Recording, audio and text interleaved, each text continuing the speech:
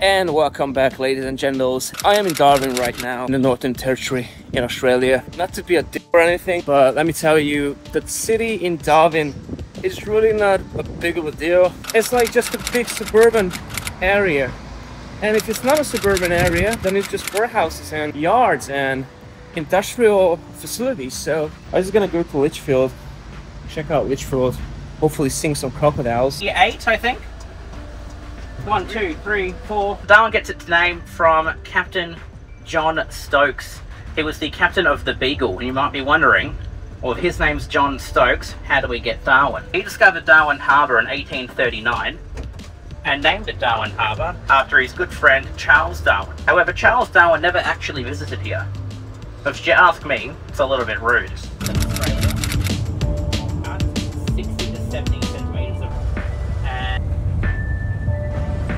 We are on the way. So first we're gonna do the jumping truck tour. The driver here, Ethan. Driver, tour guide, lifeguard, guardian, avenger, all in one person. If we die, it's on him. Exciting, bro. We got a buffalo in front of us, guys. Leave the car before he's running on the street. Check that out. Holy shit.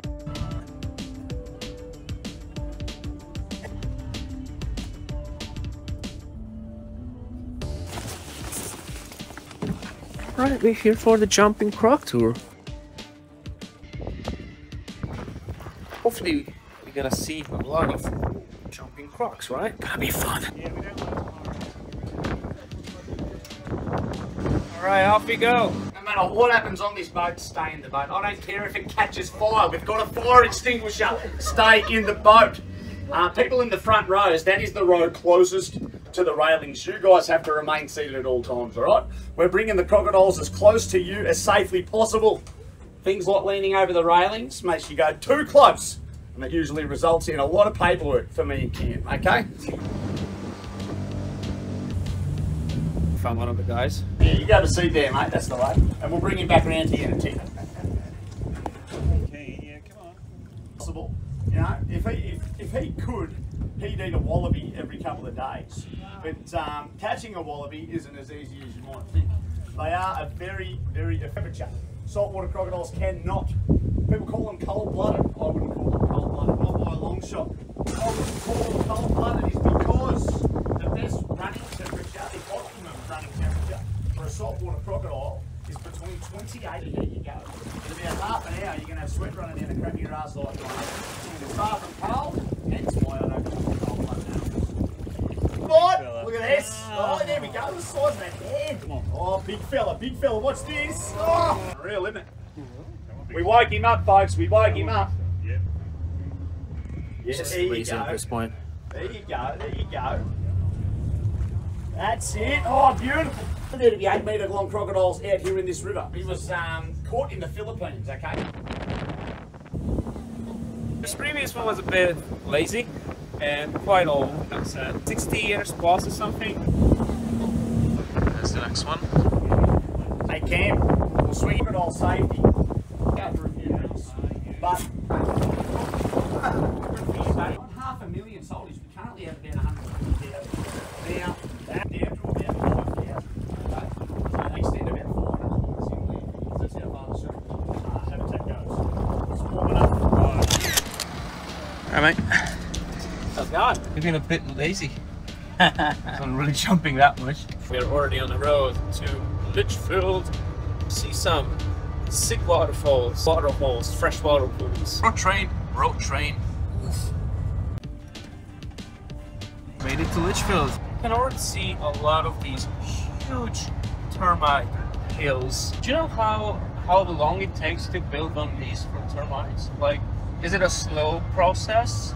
It is. So the cathedral termites grow about 1 metre every 10 years. So some of these will be 60, 70 years old. 60 to 70 years old termite hills. That's f***ing crazy, man.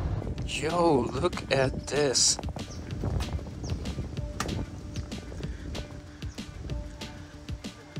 That's all made by termites, and they are right over there. Quite impressive. The workers are the ones that actually build the mound itself, and they will also go out and gather food. So these guys, these are grass eaters. They only travel at night, and that is because they're very sensitive to the sun and they will die if they come out. So during the day, they are storing the food and building the mound. At night, they come out and gather the food. You've got the soldiers. The soldiers do not attack, they only defend. They're very passive. They just defend the mound from intruders like ants. So yeah, what I just said before, I'm stupid. They are ants. And they are the biggest enemies of termites. And this one, this termite hill, it's dead. So that's why it's full of ants right now. They're just invading it. Oh, flies. Well, here's another big one.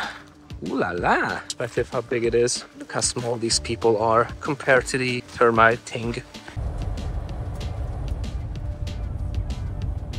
Alright, this area is fucking sick. We're at Bewley's Rock Hole, and this is just spectacular. This is beautiful.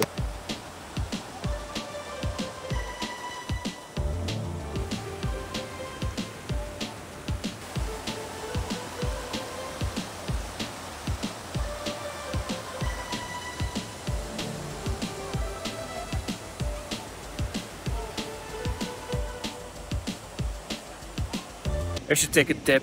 Yeah, let's have a swim. Holy shit, check this out.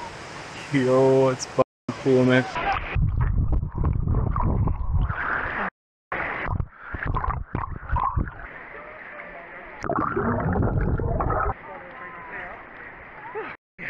That's fucking life, man.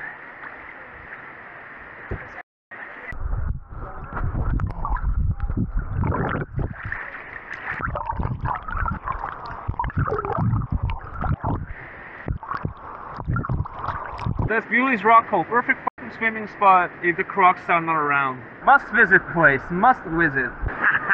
Bewley's Rock Hole was something very special. It was awesome. But now it's time to see something even cooler, which is the Florence Falls. Beautiful waterfall. Get out of here. Oh my god.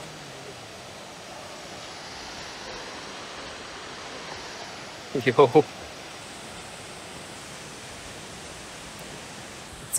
Sick. Yeah, we gotta go down. We gotta go down there. There's a bit of a way down. At least we don't have to climb down some fucking hill or something. There's like a proper way down. Almost there. Gonna be good. That's so cool, man. Alright. Have a bit of a dip in there. Very low crocodile risk, which is still not zero, so.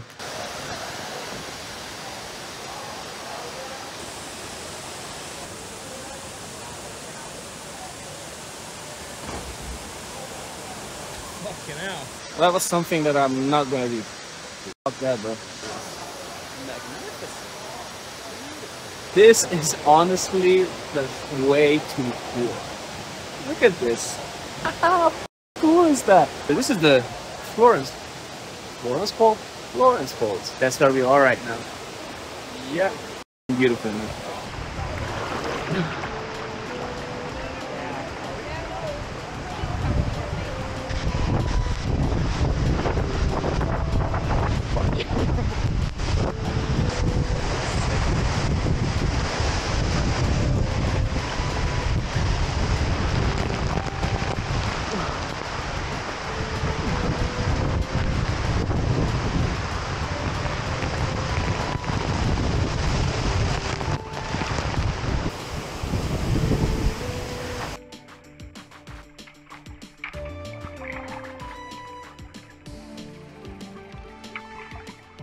That was Florence Falls. Amazing. Ooh la la. Ooh la la. Fucking beautiful. That's why you need to travel. That's why you need to go to places, you know, because you're gonna see shit like this. Makes me so happy. It's still beautiful, but you know, I'm not gonna go swim right now. I feel like I've swum enough.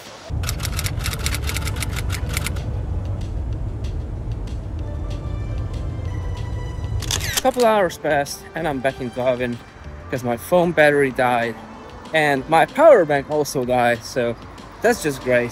Tomorrow I set up, so see you tomorrow.